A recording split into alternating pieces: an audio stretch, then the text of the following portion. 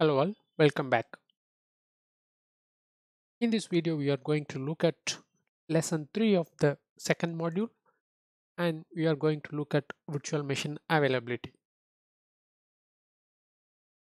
If we look at the overview of this module, we will start looking at what's the difference between maintenance and a downtime, and what are availability sets, and how are we going to use update and fault domains, and what are scale sets, and how can we implement scale sets, and then auto scaling and its implementation. So coming to the question of maintenance versus downtime. So there are three scenarios which comes whenever there is a maintenance or downtime. One is unplanned hardware maintenance. Whenever there is an issue with the hardware in which the services are hosted, we call it as unplanned hardware maintenance. And the action which will be taken in this scenario will be the live migration of the instances which are running on that hardware to another hardware which is healthy. And the second scenario is what we call unexpected downtime. This is a scenario when the running virtual machines fails unexpectedly. It may be hung or some other issues. And in this scenario, normally the Azure Auto Heal functionality will kick in, and it might redeploy the virtual machine or migrate it to another healthy host as well. And the third scenario is what we call planned maintenance. And these are the events which are scheduled by Microsoft and it is used for periodic updates of Azure services. And since this is planned, no action is normally required.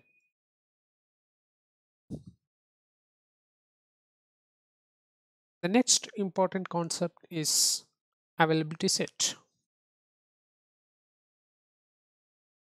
So availability sets in general is used to ensure high availability of the applications, and we might need to host multi-tier application, and in each tier we might host multiple VMs to ensure we have high availability at each layer. So in this scenario, normally we will create an availability set and we will assign multiple VMs to that availability set so that at least half of the VMs in that availability sets will be uh, working fine at a moment. And when we are deploying multi-tier application, the general recommendation is that if a service tier, say for example a web server layer, has a similar functionality, we should create a separate availability set for that web server tier. And it's the similar case with other layers as well. So we might need to create different availability sets for application tier and different availability sets for database tier.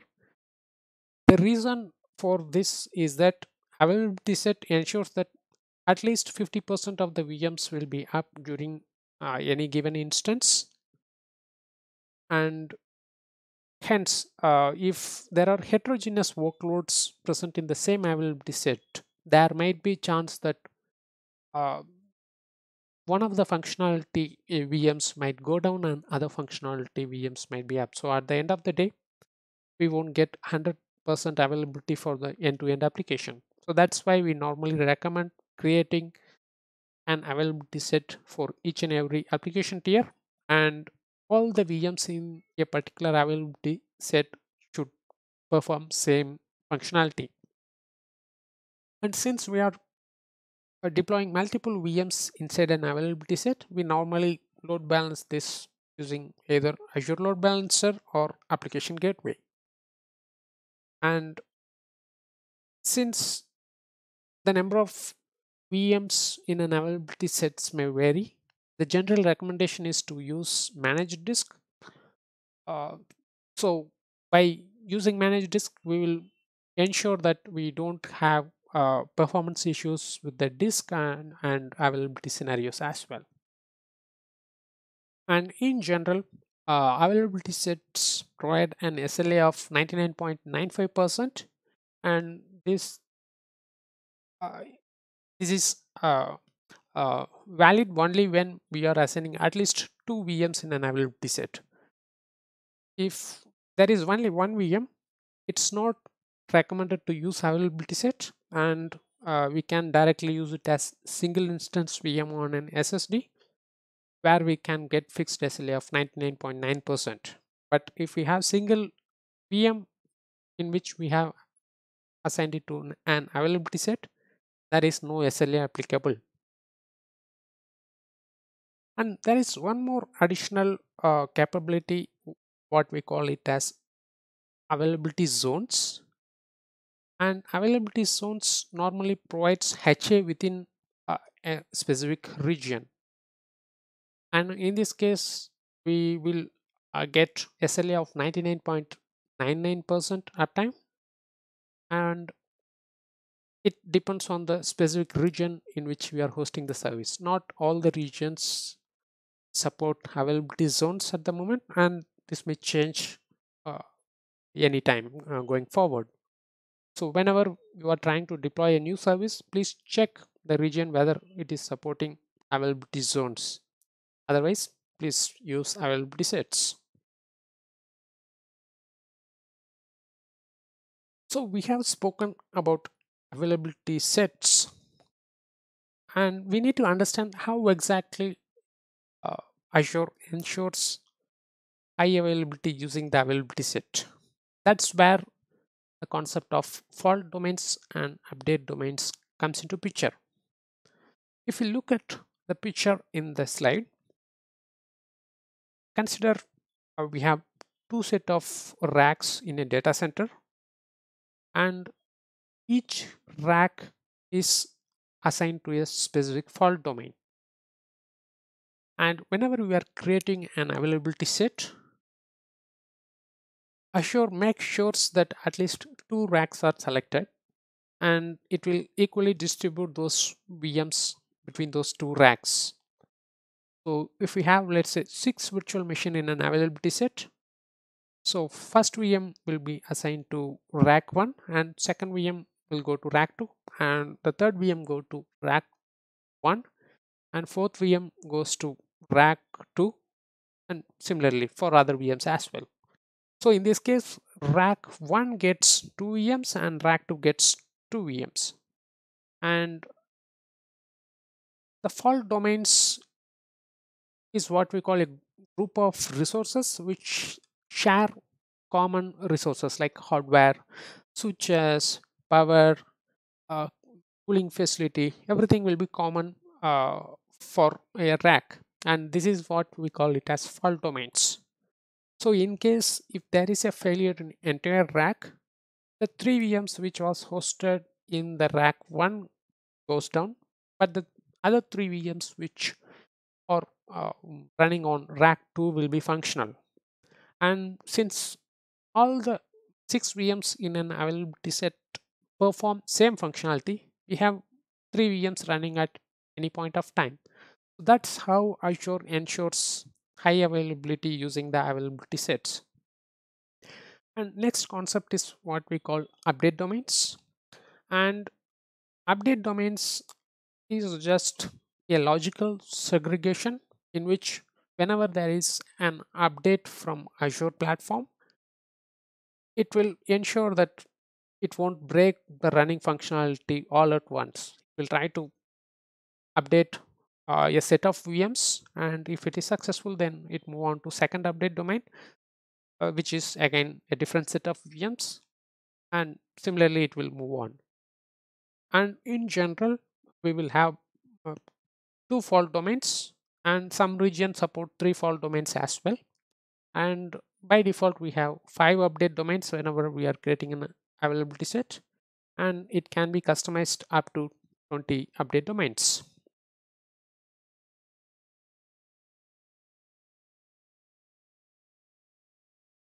And so far we have seen availability set, and for HA we might need to add multiple VMs, and in this case we have to pre-create those VMs and assign it to availability set. But let's say if we have a scenario where we know what application we need to host, and we have an image of the application we have automated, and we need to spin up multiple VMs based on that VM image. In this case, we don't really need to pre-create the VMs, and we can just spin up the VM based on demand. Let's say if there is high demand for the resources, we can spin up more VMs, and if there is low demand, we can shut down or delete existing VMs. So this is what we call it as scale sets. And since we use common image for creation of all the VMs, so scale set is ideally used for VMs with common functionality. So if it is web server, all the VMs will be created with same configuration which we have created from the image. And the scaling process, either it be a scale out or scale in, this can be either manual, automated, or we can uh, use both manual and automated as well. And if you look at the specific implementation details of scale set, we need to specify the instance count, that is the number of VMs in the scale set. We can specify any number from 0 to 1000, and we need to specify the instance size of each VM, either it be standard DS1 V2 CPU or the larger instance as well. And whenever a new VM is created, it will create the new VM with this specific instance size. And since we are creating large number of VMs, say up to 1000, uh, and for tasks like batch processing, it will be more economical if we use low priority VMs. And there is again a limitation from Azure that by default it won't scale beyond 100 instances. This is to ensure that our subscription is not misused. But in case if we are very sure that we need scaling beyond 100 instances, we just need to enable the settings of scaling beyond 100 instances as true or yes. And next concept is what we call autoscale. And so far, we have just seen creation of set of resources based on fixed size. And autoscale helps in flexibility on how we want to create those resources, and we can define specific set of rules to adjust those capacity. Say, for example, whether we want to use scale out or scale in. Uh, if the CPU is, let's say, above a certain threshold, we might need to add more instances. That's what we call it as scale out scenario. And if the CPU of all the VMs falls below a particular threshold, then we might need to reduce the number of instances, because like we don't want to just run the VM without running any workload. That's what we call it as scale in.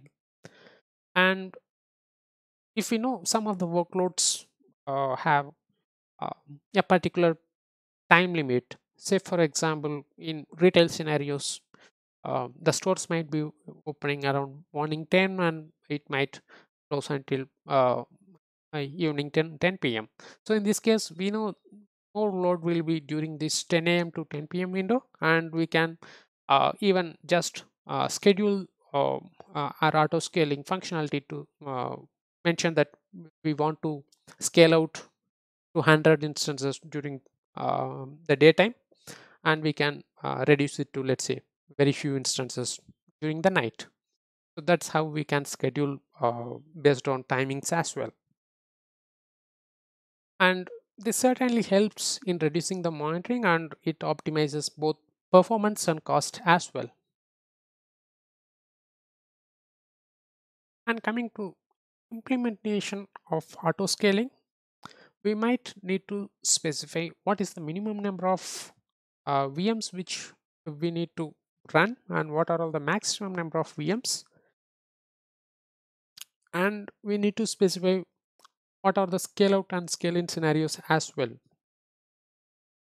Say for example, if we are scaling out based on CPU threshold, we might need to specify the threshold. Let's say 75% of the CPU threshold is the limit, and if all the VMs cross CPU threshold of 75% for a particular amount of time, say 5 minutes on average, then we need to scale out an VM, and we need to specify the number of VMs to be scaled out as well. So in the example which you see in the slide, we specify the VM count increase by 1. So in this case, like once the threshold is breached for 5 minutes, then it will increase the VM by 1. And in scaling scenarios, again, we might need to specify what is the CPU threshold which we need to look for, and in this case 25%. So if all the running VMs have CPU threshold of less than 25 percentage, say for past 5 minutes, then we might need to reduce the VM by 1. And we have those cooling period of, let's say, 5 minutes to avoid like frequent scale out and scale in scenarios whenever the CPU threshold crosses these limits. So that's all in this lesson. And in next lesson, we are going to look at virtual machine extensions. Thank you very much.